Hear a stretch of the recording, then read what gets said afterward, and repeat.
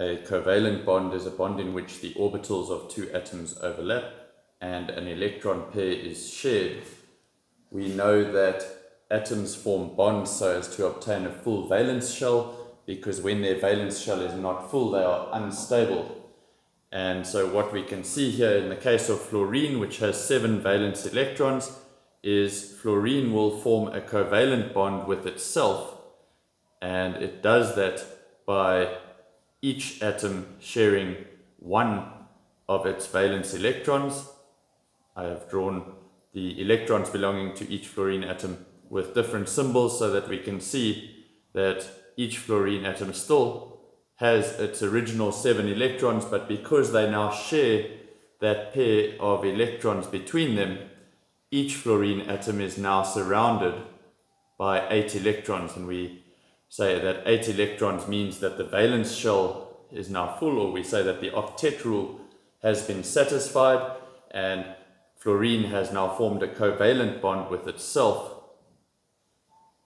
in order to obtain a full valence shell, and it now becomes more stable. This is the Lewis structure, and the Cooper structure for this, we denote a single covalent bond with a single line to represent what is called the bonding electron pair,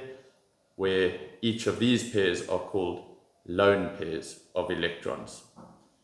A double bond is also possible, where a double bond is formed when each atom in the bond donates 2 electrons instead of 1 to be shared,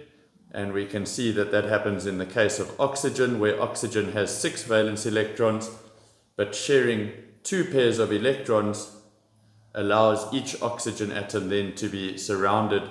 by 8 electrons in total, once again satisfying the octet rule. We say that oxygen is also a diatomic element, and we represent that in Cooper notation by drawing a double line. And then a triple bond is also possible, where nitrogen is a good example of how a triple bond would be formed, where now each atom in the bond gives 3 electrons, and as a result there are 3 shared electron pairs. And we say that once again the octet rule is satisfied, since each atom has now obtained a full valence shell of 8 electrons. Once again, we know that nitrogen is a diatomic element, and we represent that triple covalent bond with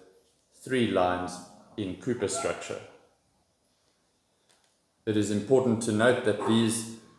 types of bonds only happen when the orbitals overlap, and as a result a double bond would be much shorter than a single bond, because the atoms need to be closer together to share more electrons, and so too a triple bond would be much shorter than a double bond.